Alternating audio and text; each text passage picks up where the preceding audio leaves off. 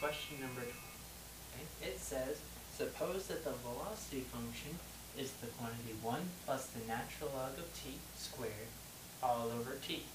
Okay? And that is the velocity of an object in centimeters per minute. Okay? Alright, it says that the displacement after 1 minute is 1 centimeter. Okay? And it wants us to find the displacement at time equals e. Okay? So, to find the displacement, we first need to get the displacement function. Okay? So, the way we get that is by the position function. Okay? So, alright, so we know the velocity function. So to get the position function, okay, we're going to get we need to take the antiderivative of it. So the antiderivative of the velocity function equals the position function. Okay, so the antiderivative of 1 plus natural log of t squared, okay, to take the antiderivative of this, we have to use substitution. Okay, so in this case, we're going to want to choose a u to be the inside of the square term. Okay, so u would equal 1 plus the natural log of t. Okay, so when we have u, we need to find du also. Okay, so du is going to equal derivative of 1 is 0. Derivative of the natural log of t is 1 over t. Okay? So, we see that we have a 1 over t dt in the problem. Okay?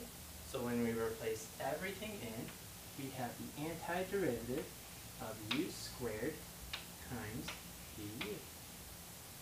Okay?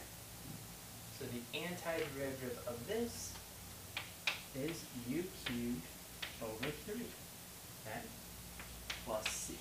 Okay? So since it's an indefinite integral, we use plus c.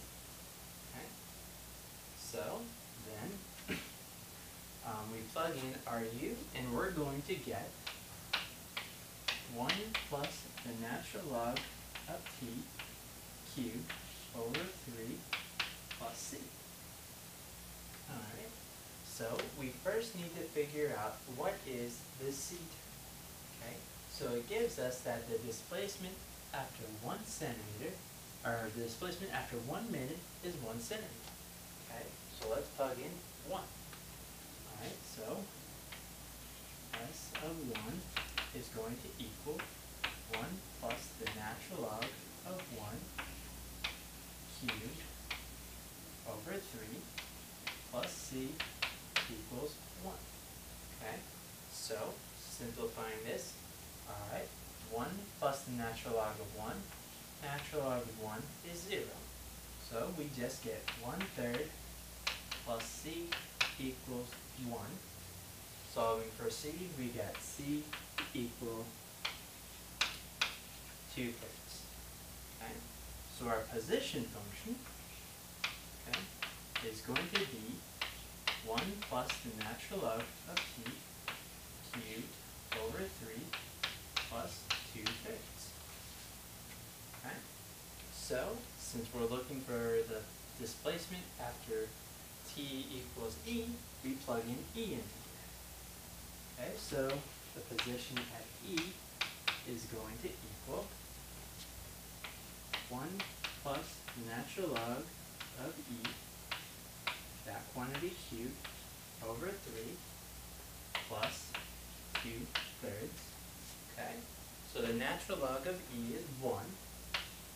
Okay, so we have 1 plus 1, 2 to the third is going to equal 8/3. Okay, and then plus 2/3. Okay, that would lead us to get 10/3. Okay, and that is